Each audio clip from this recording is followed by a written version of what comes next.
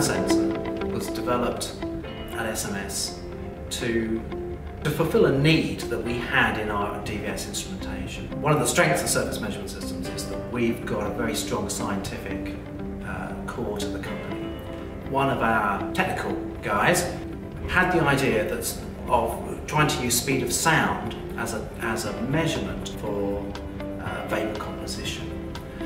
One of the most important things when you're measuring speed of sound is the change in temperature, or the change of speed of sound in a gas with temperatures.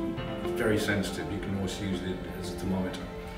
And we first noticed this when we got the speed of sound unit first partially working, and we had it in a little aluminium tube without much thermal mass.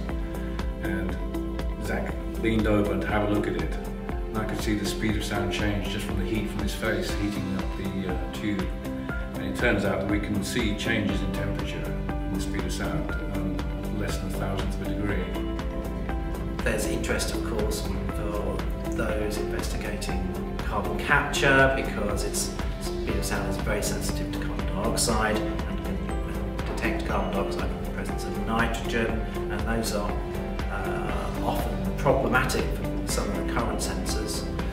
So there are lots of applications that we haven't really investigated yet where we think the speed of sound sensor could be really useful.